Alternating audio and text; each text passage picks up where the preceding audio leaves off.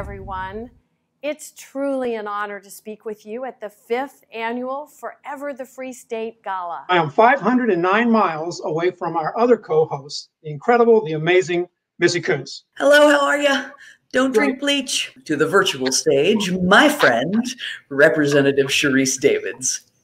Well, thank you, Missy and Barry, for being the MCs this evening. Chairman Adam Schiff, who is now in his 10th term serving in the House of Representatives, I am going to turn it over to Chairman Schiff. Sharice, thank you so much. Good evening, Democrats. What a treat to join you. And can I just start out by saying that you are incredibly well represented. So it's a great pleasure to join Sharice tonight and to join all of you in such a pivotal part of the country. We couldn't have a more profound contrast between someone who is fundamentally indecent, tearing down our democracy, and the fundamental decency and empathy and strong democratic leadership of Joe Biden.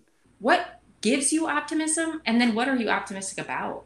The best way to avoid the kind of overwhelming sense that there's so much going wrong that you're just paralyzed in inaction is to be involved. Thank you to all the Johnson County Democrats. Thank you for Sharice. Please do everything you can to send her back. We need her desperately.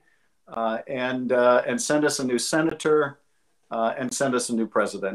The road really does run through Kansas. Now is not the time to remain silent. We made history by sending Susan Ruiz and myself to Topeka to be the first openly LGBT voices in the Kansas legislature. Equality in all different arenas. Compassion, leadership, education, and simply doing the right thing. None of us have the privilege of being idle this year. Grateful to be part of a party that values science, diversity, and hope. We are on the verge of doing something truly special here in Johnson County. Bringing transparency and accountability to the district. This gala is a fitting end to what has been a fantastic week to be a Democrat. I'm a proud Democrat. Let's go ahead and bring it home. We are living in a defining and pivotal moment in the life of our country. I could not be more excited for our great group of challengers to join us in elected office. You are leading the fight to make Kansas a more progressive place. So Johnson County Democrats, keep your sleeves rolled up,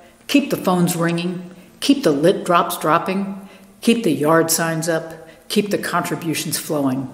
All of Kansas is counting on you to make the difference in November.